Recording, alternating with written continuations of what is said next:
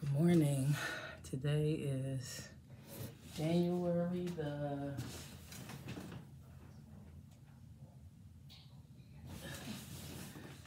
today is January 30th, 2022. Let's talk about cancer. I thank God for the people that invented the ports so you won't have to get stuck in your arm every week and all.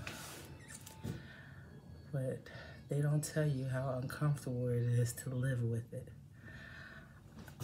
My port is on my right side, and I'm a right side sleeper, so it's uncomfortable with this because it pinches. I guess I'm moving it or something the wrong way. I don't know.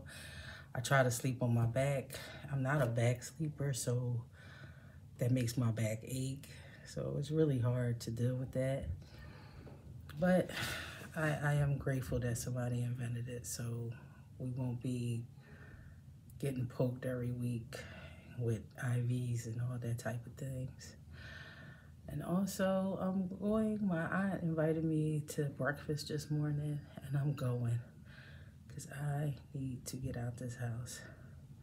I stayed in all yesterday because it was a snow day. It was really messy out, which it probably still is messy, but I don't care because I'm going.